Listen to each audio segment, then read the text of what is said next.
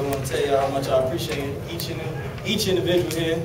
I've been with y'all for 4 years, seeing y'all a lot, and I'm just happy to have the opportunity to be with you guys and go through these 4 years with you guys. Just want to say thank you. What were your emotions like today, Jacory? I guess just before the game, senior day, the whole thing. Describe your emotions.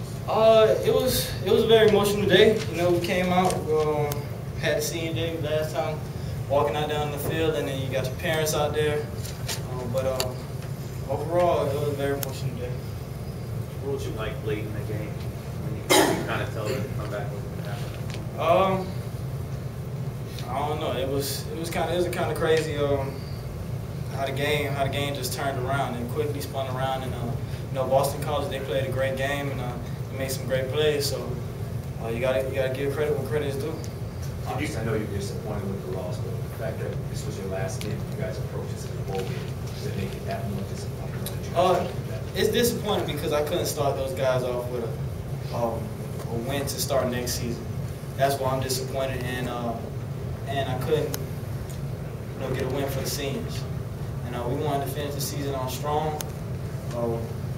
We didn't win the game, but we fought hard. They played hard. They played their butts off, and these guys are very resilient. They've been fighting the whole year through all that adversity, and I wouldn't want to be on any other team. Jacory, have you heard that Coach Golden signed a 4-year extension? 2020. Yeah. When did you hear it? How did you hear it? I helped him sign it, but Coach Golden is someone who deserves it, and I'm glad that he got a contract extension because now it doesn't have the guys wondering if or not their coach is going to be there over the next couple of years. They're guaranteed that he's going to be here, so now they can just move on and move forward with with football and getting better and learning the little things in order to start fresh next year and have this great season they're about to have. Jacory, I know it's really fresh, but how are you going to remember your time here at Miami? I'm going to love it. My time here at the University of Miami has been crazy, but at the end of the day, when I look back, I'm happy with everything I've accomplished. I'm leaving with a degree, and I know my parents are proud of that. So, just like the rest of the seniors, they're happy with with what we accomplished, the things we've been through, and we're just overall happy. Aside from the stuff on the field, with what you've been through with the fans and all that stuff, do you feel like you've just grown as a person? You've learned a lot of life lessons maybe in the 4 years you've been here? Yeah, I'm pretty sure I've learned a lot of life lessons. I know it's going to help me in the future. It's not going to be the last time I see adversity. So I'm willing to fight back. I'm willing to take shots at it. So just anxious and on what awaits me.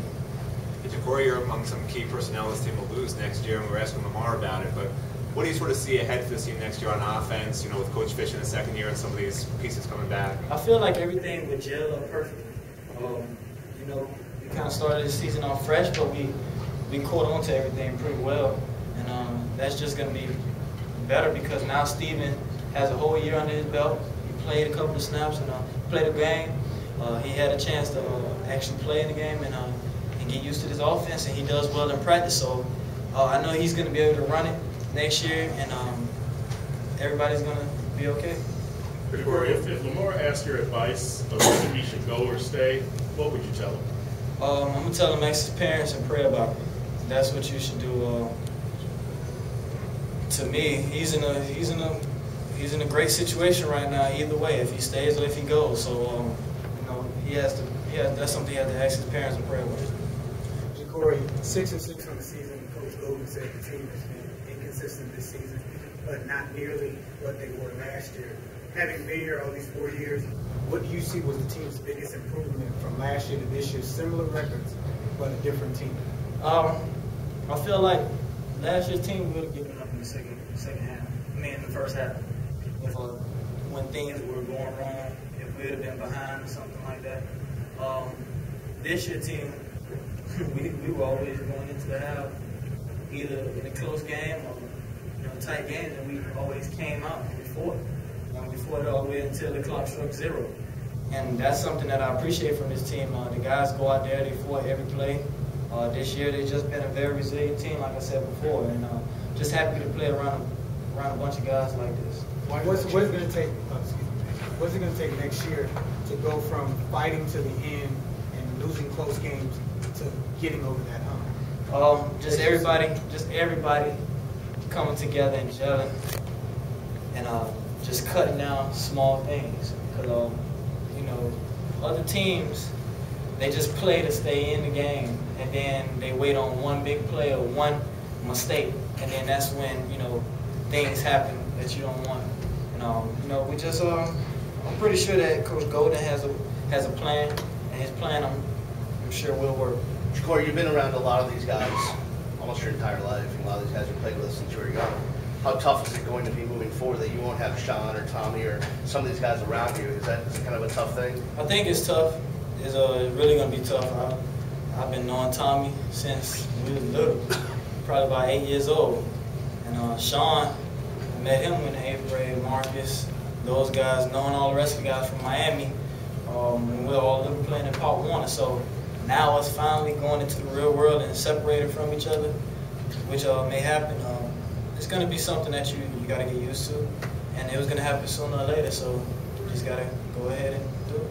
2 more questions for Jacory, please. Jacory, you said everybody sort of talked about how this team didn't quit. Maybe last year you guys would. Why did that change? I guess we worked so hard in the off season, and we grew such a bond in the off season and stuff that leading up to the season is like, even in tough games, we always look to each other, and we know that we're going to fight for each other. No matter what's going on, we're never going to give up on each other. That's how we were in the off season when things were going tough.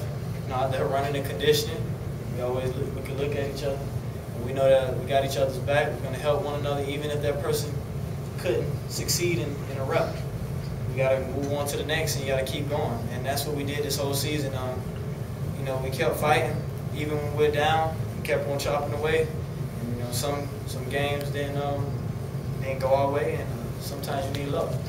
Hey, Jacory, if you were writing an autobiography of your 4 years at Miami, what would you make the headline of your book? Came out a champion. That's how I feel.